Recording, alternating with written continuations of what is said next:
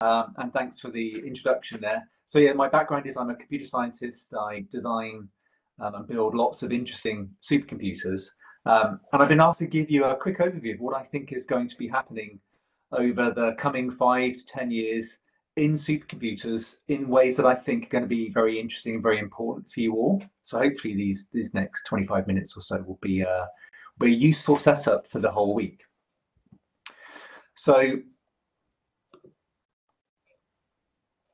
one of the things that's going to happen over the next couple of years is we're going to get the first generation of exascale supercomputers. This is the first time we've broken the next big barrier in supercomputer performance.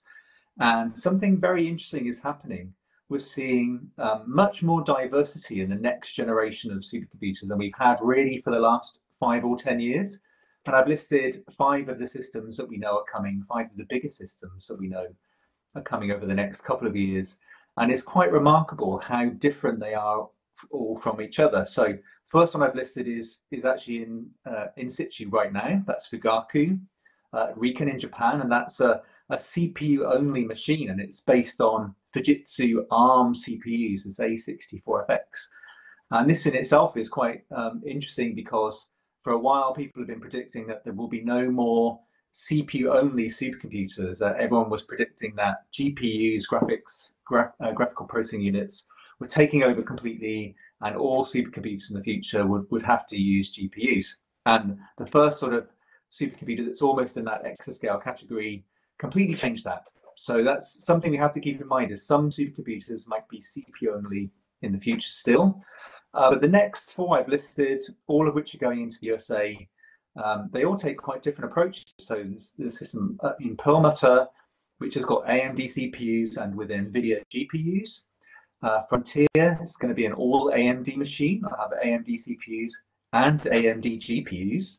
And then Aurora, which is going in at Oak Ridge, that's actually an Intel machine, and it's Intel CPUs and Intel GPUs as well. And then there's El Capitan, which is another all AMD only machine.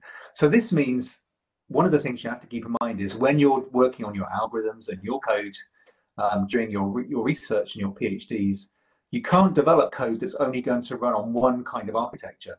Because if you do, you're going to seriously restrict whether your code can be used on a lot of the next generation of machines. If in code that would only run on a CPU, then all of these GPU machines wouldn't work. If you wrote code that would only run on one kind of GPU, let's say you wrote in a language that only ran on NVIDIA GPUs, that wouldn't run on 4 of the 5 machines that have been announced at exascale. So this is something you really have to keep in mind about what's coming on, much more diversity. And this looks like this is going to carry on for the next 5 to 10 years at least. And this is not just true in the US, most of those machines were the US, but in Europe, there's a great diversity in different supercomputers being considered. So the legend for this map, this is from EuroHPC, and it shows the different consortia that are building different kinds of supercomputers. And each one of these is building a fairly different kind of system to the rest. Some of them, again, are just CPUs. Some of them are using different GPUs to each other. Some of them are using some kind of weird and wacky accelerators. So it's not just in the US where these very different approaches are being taken. And so even in the UK, where we have this tiered approach to supercomputers, where our national machines, the tier 1s, systems like Archer, and then our tier 2 machines, which we call regional, but actually they're available to anyone in all the UK. In that tier 2, because we have lots of different systems, we're trying lots of different approaches. We're trying all of the different approaches so that we can see what their strengths are, what their weaknesses are, and what kind of architecture might be best suited to each kind of scientific code and scientific application. I'm just going to quickly dive into a couple of examples here in the UK. One that I'm very involved with that's relevant to this week for you is Isambard, which is actually hosted at the Met Office, and the Met Office is one of the partners in Isambard. So Isambard's down in Exeter, and it's the world's first production ARM-based supercomputer. So before Fugaku went into service, Isambard's been running for a year or 2 now, and it's almost like any other supercomputer, but it happens to use fast ARM cores. And ARM is the same architecture design that's inside your smartphone or inside your tablet or almost any kind of mobile device that you have, it's likely has ARM-based CPUs inside it. And ARM's now spreading out beyond mobile, beyond battery-powered devices, and up into servers. And it's very exciting. It potentially offers a lot more performance per dollar, lots more performance for you, which is why we're interested in it. So we built a real system with the Met Office that's now got over 400 users trying it out, and that's been working very well. It's got things like the Met Office Unified Model running on it, Nemo, codes like that, and it works really, really well. And what's quite exciting about this is we're now seeing some of the really vertical companies. So vertical companies are ones that do everything themselves, from designing their own chips, their own silicon, all the way through to designing all the application and all the software on top of that. The example is Amazon. Amazon, who provides cloud services and web services. Well, they've now got their own ARM-based server chips in Amazon Cloud, and we call them Graviton. In fact, they're now to the second generation Graviton 2. So with Graviton 2, you can actually hire that today. You can rent those right now, and they're really, really fast, and they're ARM-based design. So ARM's going to be pretty important in the future, and Fugaku sort of shows that as well. So this is one of the things we've been trying in the UK's tier 2 systems. We've also been trying other kinds of GPU systems. So in Oxford, they built a large, very dense GPU system which uses the NVIDIA DGX1 system. Now, these are mostly optimized for machine learning and AI type applications. They do run other things as well. But those sorts of application optimized solutions look like they might be really relevant for certain parts of weather and climate modeling too. And these systems, they include lots of GPUs, all very closely connected together with high-speed networks. And they also include lots of storage and lots of, really importantly, lots of software that's all wanted to run on these systems for you. So if you want to try all these different kinds of architectures out, there's probably some way you can gain access to them all. Here in the UK, through the tier 2, you can try most architectures you might be interested in. I've got a link at the bottom here to where you can find the tier 2s and the tier 1 information in the UK. But through you or HPC, and if you have links outside of that in the US or Japan, again, you should be able to get access to most of these different kinds of technology and give them a try. Now, there is more than just CPUs and GPUs, and something else exciting that's happening is certain hardware vendors are starting to develop very different kinds of processors. And I think this is another very important trend which you need to keep an eye on, because these are growing very rapidly, and probably you should find exploiting this to your benefit. And if you can, it might give you an advantage. It might make something possible that just wasn't possible before. So I've mentioned a couple of companies here, one of which is Google. Google's actually developing their own hardware for doing AI and machine learning. They call it the TensorFlow Processing Unit, or TPU. But there are other companies. I mentioned one here called GraphCore, that's actually based in the UK. Intel has one called Nirvana, and there's actually dozens of companies from big to small, all looking to see if optimizing hardware specifically for AI and machine learning like algorithms is a good approach. Now, for the Google approach, they're now onto their 4th generation of this kind of hardware. So this is something they're very interested in. The one you can rent right now is the 3rd generation V3. They've got 420 teraflops in one blade, one server, and you can rent this for just over $2 an hour. So this is pretty impressive. And then the picture on the right is Google building a big pod, a whole bunch of these blades racked together. You can have over 100 petaflops. So that if that was 100 petaflops of Limpac, that would be up there in the top, top 3 position in the top 500 list. So this is an amazing sort of performance. Lots of very fast memory, really fast network, all joining it together, but designed and optimized more specifically for artificial intelligence and machine learning type workloads. And the next generation, which basically Google has in the lab and which will be released quite soon, is supposed to improve performance by almost another 3 times again on top of that. So these kinds of architectures are well worth looking into. Slightly different approaches. GraphCore, which I mentioned, is actually based here in the UK. Or HBM, by the way, is high bandwidth memory. It's a special kind of memory which has a very wide interface. You can have a terabyte a second or more of high bandwidth memory bandwidth onto one socket. Fugaku uses that. GPUs are now using that. CPUs aren't using it yet other than Fugaku, but it's going to become more common. Graphcore's technology is actually pretty exciting. They've got 4 of these processors, which they call Colossus, in this 1U box, and that will give you a petaflop of what they call AI compute. It's basically 16-bit floating point. So the floating point numbers that you manipulate in your code, in high performance computing, that's traditionally 64-bit floating point or double precision. In recent times, we're looking to see if you can exploit single precision, which is 32-bit floating point. Those are all standard. But more recently, if you're doing AI or machine learning type codes, often 16-bit floating point is good enough. Actually, will give you the right answers. There is a standard for 16-bit floating point in IEEE, so this is standard as well now. And the nice thing about this, if it will work for you, is generally you can run it faster. So maybe you can do 2 or 4 times as many of these smaller floating point operations as a bigger one. It takes up less space. You can get 4 of them in the same space as of a 64-bit one. And moving them around, and often it's the moving of data around the network or to and from memory, that bandwidth is often your limiting factor. So obviously, if you can get 4 16-bit floating point numbers in the same space as one double precision floating point number, that's a big win too. So this reduced precision, we often call it, is something that also is very interesting. And if you can get away with 32-bit or even 16-bit floating point, often it can be a big win. So this Graphcore Colossus IPU takes advantage of this reduced precision to get to a petaflop using just 4 processors in one server. That is pretty impressive. It's about this second generation, which is just coming out. It's about 7 to 9 times faster than Graphcore's first generation. And it's the most sophisticated chip ever developed, most complicated single chip, nearly 60 billion transistors, which is just a mind-boggling number, all packed onto one fairly large chip, 823 millimeters squared. It's actually the largest chip that's ever been built.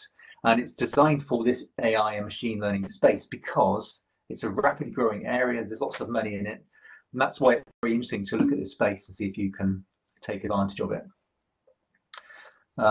Yes, and so whilst some of this precision is slightly non-standard, their single precision, for example, is completely standard IEEE 754. So if you had an algorithm that ran on that, which you could cross to the Graphcore IPU, it might be interesting and relevant to you. I actually have a really good master student porting a lattice bolt code to this at the moment, and it's going pretty fast, actually slightly faster than a GPU. So it might be worth taking a look at something like this.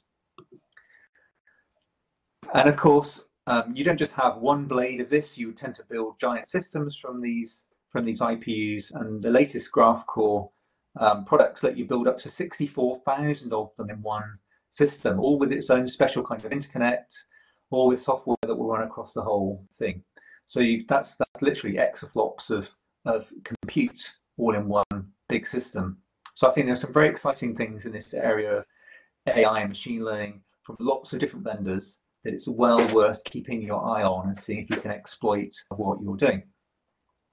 Now, because of all of these things I've been talking about, these different kinds of architectures that are hugely parallel, they raise a number of issues for software development. And this is something I wanted to leave you all thinking about with this week. The first is obviously massive parallelism.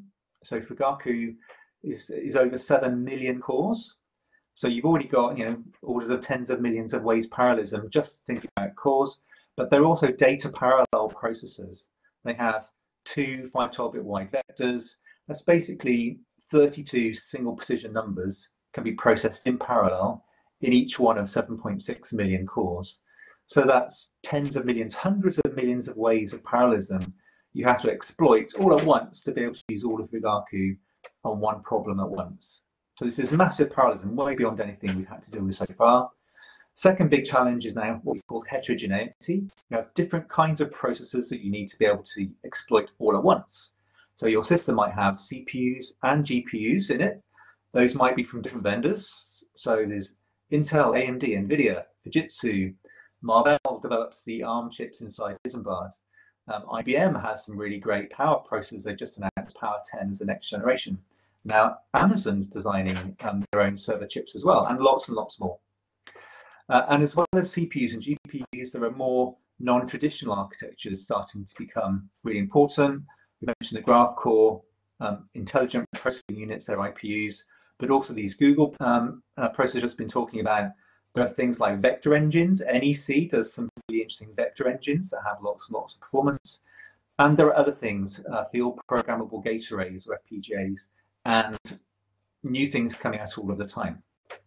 So that coupled with complicated memory hierarchies, where you've got on-chip caches, you've got high bandwidth memories, you've got bigger, slower DRAMs, and you've got storage class memories. Dealing with all of these at once in your codes is becoming really challenging. There are lots of big issues that are raised that you're going to have to think about over your coming weeks, months, and years. In the US, within the Exascale Computing Project, they have lots of software projects focused on trying to deal with all of these issues. Two of them are focused on the big message passing libraries, and they want to get those running efficiently at very large scale at the Exascale, MPitch and OpenMPI.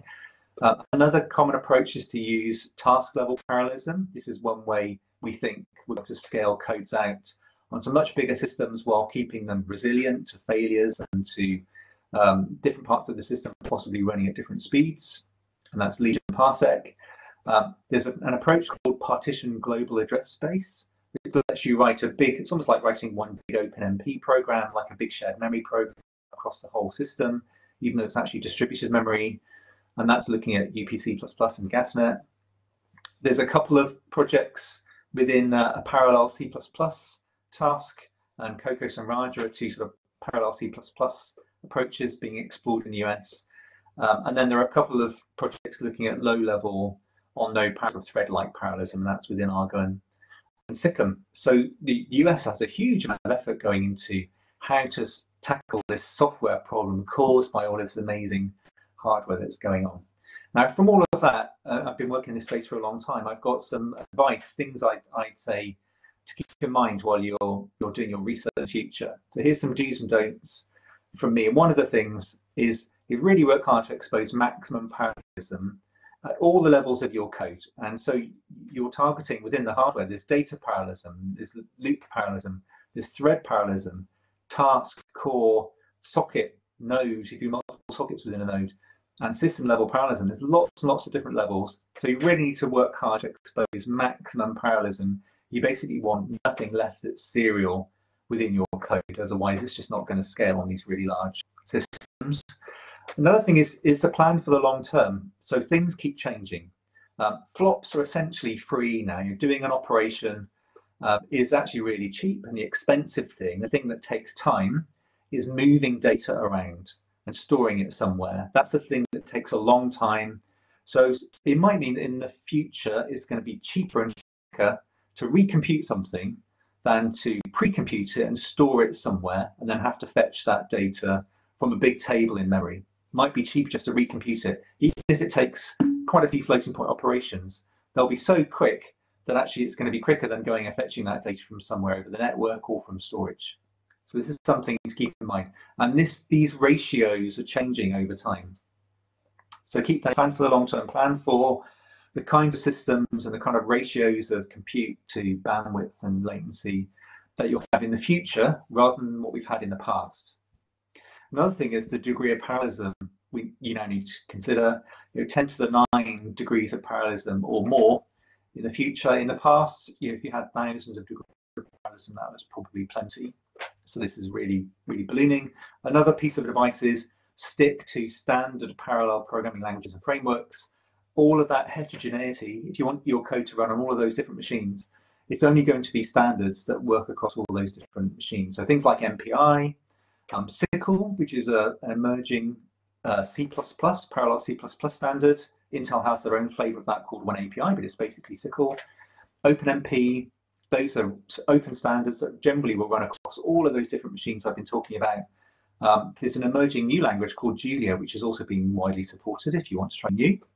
Another thing you're going to be talking a lot about this week is domain-specific languages, and those are a really good way of of isolating the science, so the way you express the problem that you're trying to solve, from the parallel code that gets generated for you. And the parallel code that gets generated could be in any language for any different architecture, and that shouldn't change what you've written in the domain-specific language on the front end. So actually DSLs are going to be a really good way of trying to tackle this big problem of lots of diversity in high-performance computing.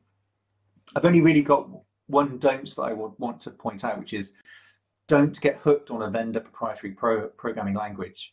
And this will be true of any vendor. This is not specific to any one vendor. The main one that comes up all the time, because they've been very vociferous in promoting their own languages, is NVIDIA. So CUDA and OpenACC, they only run on NVIDIA hardware, or they only run well on NVIDIA hardware. That's both CUDA and OpenACC. If you write a load of amazing code and it will only run in CUDA, then it's not going to run well on an AMD GPU or an NVIDIA GPU, or an Intel GPU, or a CPU from anyone else. So you really should avoid those. There are usually good alternatives that will run everywhere else. So just make sure you don't get locked in to any one vendor, whoever it is, not just NVIDIA. I picked on them here, but it's not just them. So some key takeaways as we come to the end, things that I want you to keep in mind during your entire research career, if you like. One is that we've got a lot more parallelism coming. So you need to find more and more parallelism in your problem, in your code.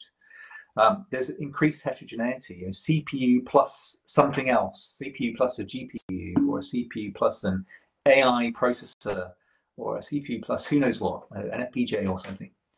It's likely that MPI plus some other language is going to be one of the most common programming approaches. It could be MPI plus OpenMP, MPI plus SYCL, or some other parallel C++. That's very likely to be a very common approach. But also domain-specific languages, especially in your space in weather and climate, are really going to be important approaches. So make sure you understand those and you're very involved in that space. If you're writing a code from scratch, then there are a few new things which actually look quite promising. Julia is quite an interesting language. There has been a project already porting one of the codes from the climate weather space to Julia, and it seems to work quite well. So that's something else to look at. And I hope this hasn't put you off in sounding sort of too scary, because actually, in some ways, this is one of the most exciting times to be developing software. You have lots of interesting new problems to solve. You have lots of interesting new hardware that's running faster than ever before. There are things you're going to be able to do now that just were not feasible before. So that's a great time to be involved in doing some of these things. So hopefully, anyway, that's got you excited about what's coming up this week. On the last slide, I'm just going to leave you with, there's my email address if you'd like to get in touch. I'm on Twitter. I generally only use Twitter for HPC related stuff, so you can follow me there if you're interested. And then the link to my group's webpage there. If you want to find some of the papers behind some of the things I've been talking about, if you type my name into Google Scholar, you'll generally find most of those things. And that's everything I had. So thank you very much. I'll come back to the chat and I'll try and answer any questions that come up while I've been talking over the next 10 minutes or so. But I wish you a very good, interesting day today and for the rest of the week. Enjoy your summer school. Thank you, Simon, for a wonderful introduction. We do have some. Okay, that's much better. It's not still echoing. So then, if we could, oh, it's gone. Thank you, brilliant. So we do have we have time. We have one question, Simon, but if you're okay to answer. Sure. So Julie actually asked climate and NWP.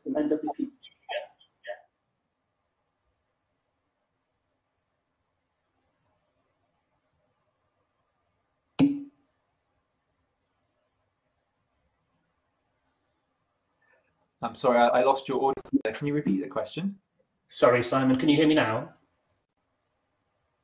Yes, much better. Yeah, so it was a question from Julian. He asked if you could say which climate code or NW code was ported to Julia, or which section.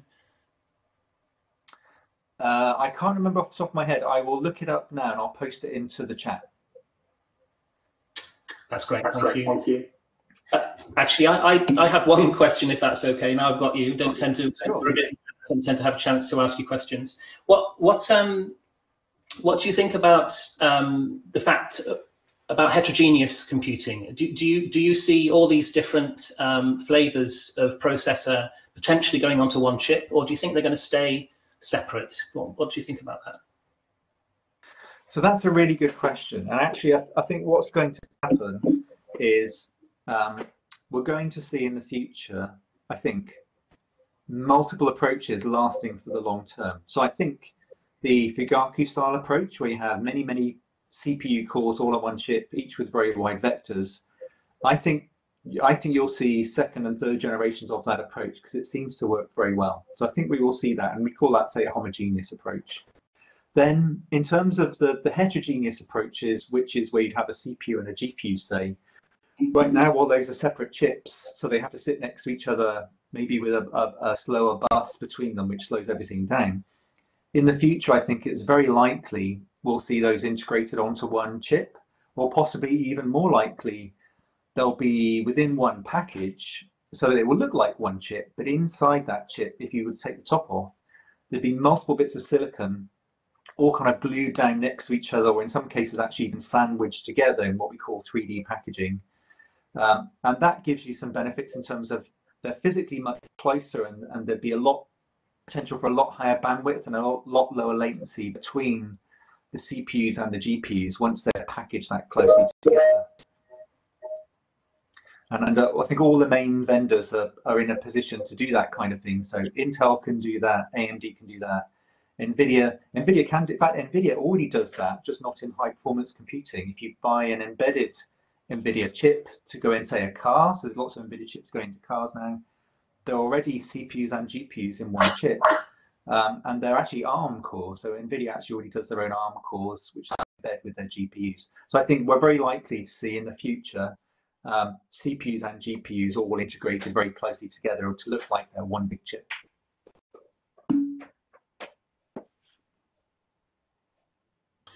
Brilliant. Thank you very much. I think we'll move on now. You've made great time. Thank you. I do see there are still questions coming in. So as you said, if you can answer those in the chat. I'll do that. I'll take a few minutes to try and answer questions in the chat. Thank you. Thanks, Simon.